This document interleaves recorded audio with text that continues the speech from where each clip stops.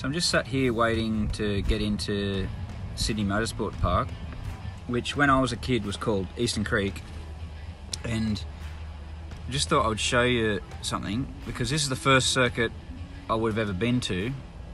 And when we drive in, you drive in along this road here, and the circuit, when it's live, has got motorcycles coming over this rise and then into this corner here, which is turn 4, and then around here into turn 5, and then up over that hill to what was 6 and 7.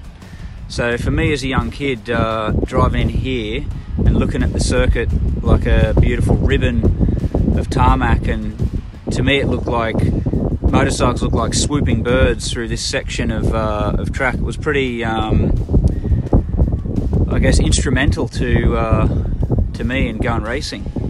So for those that don't know the modern history of racing, Eastern Creek would host the 500 Grand Prix every year, and from 89 was the last time it was in Phillip Island, and then 95 it was the last race here and it went back to Phillip Island. And if you remember, in 95 Mick Doohan and Alex Creville were teammates, and they had a crash on the last lap in turn 9, and I think Caparossi went on to win. So turn 9 is just over there where that power tower is. So that was the position. Now let me correct myself. It was 96 was the last year that the 500 Grand Prix come to Eastern Creek, and 97 was the first year it went back to Phillip Island and stayed there since.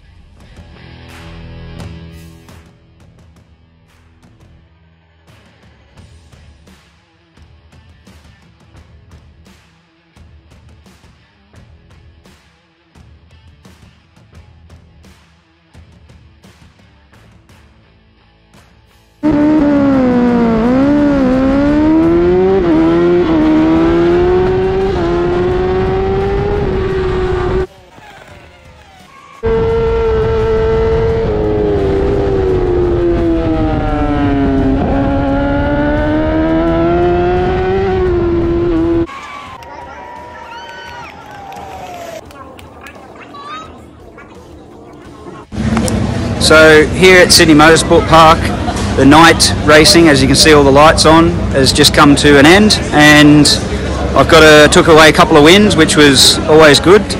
And I thought I'd just show you a little bit around. I'll flip the camera around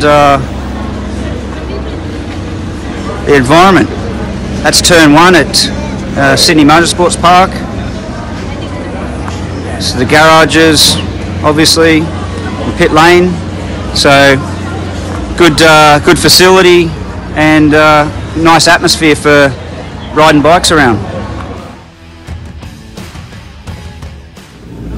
So I'm here again at Sydney Motorsports Park. I'll just give you a quick look around.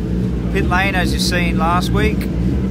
I don't know if it was my best idea, but I've just done a full track day here during the daytime, and now we're getting ready for the evening events. So let's see how this weekend goes. In terms of why you're here, let's start with that. What's the purpose of you being here tonight? On a selfish note, I feel like the off season for the British Superbikes is a bit long. You know, there's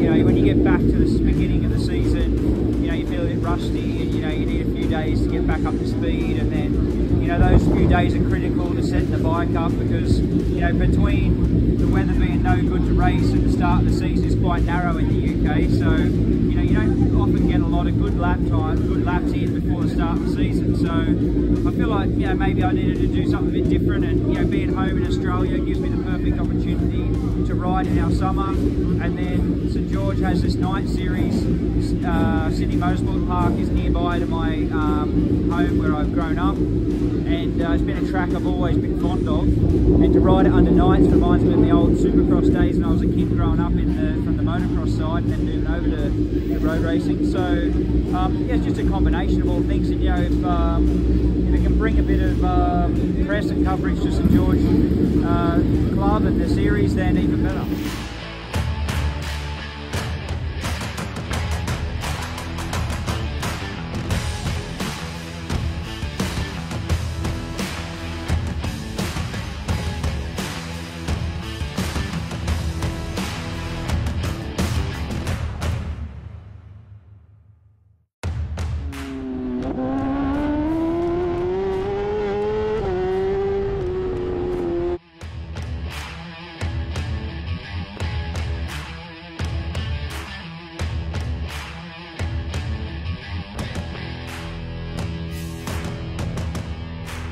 A couple of questions. St George putting the night race on. How do you feel about the concept of night racing and the coolness of the air and stuff? How do you feel that you've performed through it? Well, I mean, traditionally this month of the year would be normally quite warm, you wouldn't have to worry, but after coming from the UK, this is warm in comparison to some of the days and the mist and conditions, kind of in a familiar zone.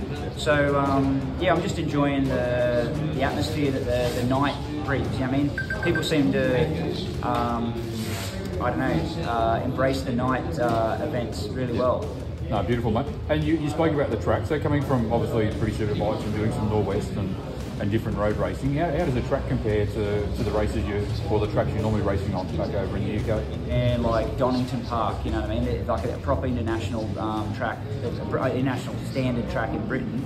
But then it doesn't really compare in any way to somewhere like Cadwell Park or Alton Park, because they're more like historic British tracks, and they're very narrow, very undulating, and the track surface is often changing. You go one bit smooth, the next bit's old and rough and coarse, and you know, there's loads of stones that have left the surface, so the surface conditions change a lot. So it's not very easy to compare to those specific circuits, but you know, at the end of the day, I try and simplify things. And it's tarmac and corners, so try and go around them quick. And that's that. It's trying to get the best for everybody. Nathan raced himself. I believe he's come up to that hard decision of hanging up the leathers for himself, but wants to stay in racing, and I think that's a good thing. I believe he wants to continue the team and bring young riders through, and I think that's a good thing too. And I was in a position where, you know, I'm in my off season from the UK, so I want to get some stay riding. You know, the off season's too long not to ride. So I normally do like cycling, mountain biking, motocross, but it's not the same as being on a bike. And even if I do like practice days, it's not really the same as racing. Racing is the best form of practice. So when the idea of riding the St George night series in summer was introduced to me, I was like really wanted to get involved. But so yeah, I collaborated with Nathan. Brings a bit of you know, exposure to his team and what he wants to do, and then also offers me a position to ride. And then you know, St George are enjoying having top name riders. Hopefully it brings a few more. You know, like last week it was me, Max Stalfer and Lachlan Epps racing bar to bar, and then this weekend the level got lifted and Glenn Allen's here this weekend. So hopefully as the rounds go on, maybe some more people will come along, and I'll have to, you know, get a bit sharper. I was going to ask you a quick question about racing with Glenn. What's it like racing with a mate out there? You've obviously got a lot of trust and a lot of faith in each other, but is it hard not to put that hard move on him if it's required because he's a mate, or do you just race it? I think sometimes you put a harder move on a mate than you would on an enemy, but yeah, like we went to school together, and then we raced motocross together, and then we worked in suspension at Terry Hayes together, and then we raced Australian Championship. So there's been a long history of Glenn and I battling each other and fighting for position. So it just feels like old times, really. And I really enjoyed you know, the fun and the battle and the hard passes. It was good. One sporting series for Australian motorcyclists. Thanks for what you do for us. No, thank you. I'm glad to be here. You know, I'm trying you know, there's not a lot I can do, but if it builds the racing in Australia, then I'm pleased. You brought the profile of this sport up. I've never seen the place so busy tonight, the garage roof, and mate, it was really pleased. Yeah, mate. In all sincerity, it's you got a lot of credit to take for what's happened over here over the last few nights. So, mate, hope you have a great Christmas. Hey everyone, just finished race 3. I got qualified second today behind Glenn Allerton, and then got second in race 1. I was leading, but the race got red flagged, so it went back to the point of the previous lap where I was in second. So that was the first race, and the next 2 I joyfully won. So very pleased with that. We did try and get some. We had a camera on the front of the bike. We did try and get some onboard footage, but Facebook Live let us down, technical glitch issue. But we'll endeavour to get some more footage when we're next racing, which won't be until January now. So I'll update you with other things until then.